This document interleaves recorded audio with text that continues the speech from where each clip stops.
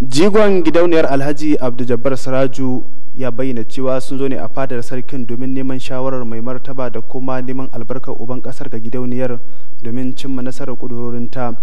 Alhaji Abdul Siraju, wanda ya samu wakilcin Alhaji Muhammad Kabir Lawal, ya bayyana cewa an kafa gidauniyar domin taimakon marayu da sauran marasa karfi a cikin al'umma.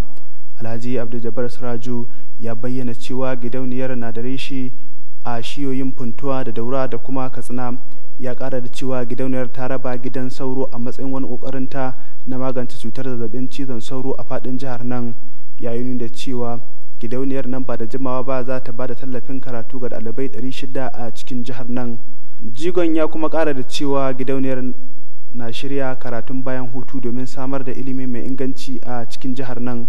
Ya kuma ya ba da irin kokarin mai martaba wajen goyon bayan da yake bayarwa wajen ci gaban jihar nan. A jawabinsa, mai martaba sarkin Katsina Alhaji Abdulmuminu Kabir Usman ya bayyana jin daɗin sa ga ziyarar, wanda ya bayyana a matsayin wadda ta zo a kan lokaci.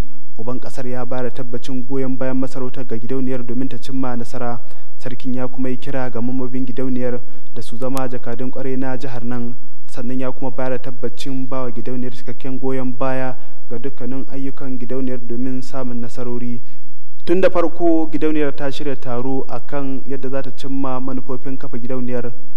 Jigon gidauniyar Alhaji Abdul Siraju, wanda ya samu wakilcin Alhaji Muhammad Kabir Lawal, ya bayyana cewa an kafa gidauniyar domin taimakawa marayu da sauran marasa karfi a cikin al'umma.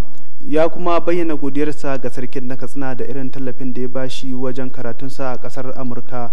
Ƙarshen rahoton kenan. Usman Salisu Gurbe Maikiya.